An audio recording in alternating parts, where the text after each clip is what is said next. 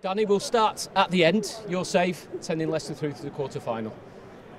Yeah, always nice to save one in the shootout. I've got a pretty decent record, but you've got to be confident in them situations. I said to the boys before the shootout, you do your job and then I'll try and save one. Is it something you worked on in the week? Were you aware of the Brighton players, where they might put them, or was it a bit of guesswork? Not personally, but normally in the lead up to cup games, the boys will practice penalties the day before. So yesterday, the boys will do the circles and then take it individually, go and take some penalties. But I prefer to just take a back seat and go on instinct more or less. It's a competition that's been really good for you and for Leicester in recent years. And again, the third or fourth time I think we've got through on a penalty, as you say. And you played a key part in a number of those games. Yeah, like I say, in them scenarios for goalkeepers, it's everything to gain. No one really expects someone to save a Premier League footballer's shot from 12 yards out. The odds are in their favour.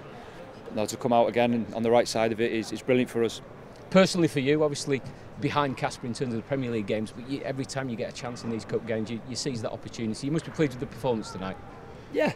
Ultimately, we wanted to get through, regardless of how we played. We know the performance can be better, especially second half with the ball. But in these cup competitions, no one looks at possession stats. They just look at who's in the next round. Particularly second half, Brighton started coming on stronger. Is that how you saw the game kind of panning out? Yeah, it's difficult, to get rhythm as well. A lot of boys haven't had as many minutes as they probably would have liked this year. So fitness-wise, it would have been tough towards the end. Lots of changes, lots of stops in the game. So yeah, always difficult. But like I say, happy to get through, and we'll see who we face next in the quarter-final. Big night tonight for the academy. 4 or 5 players from the academy starting tonight. How do you think the young lads got on tonight in amongst the experienced pros? Really well. I mean, we say it's a cup competition, but they're playing against a Premier League team and a team that have proven everyone to be a real tough team this year. We saw earlier on in the season down in Brighton away. Tough game, really good team, a good squad.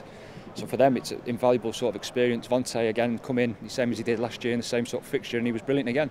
It's brilliant experience for him, and hopefully that can help his development, and it can only help Leicester, really, can't it?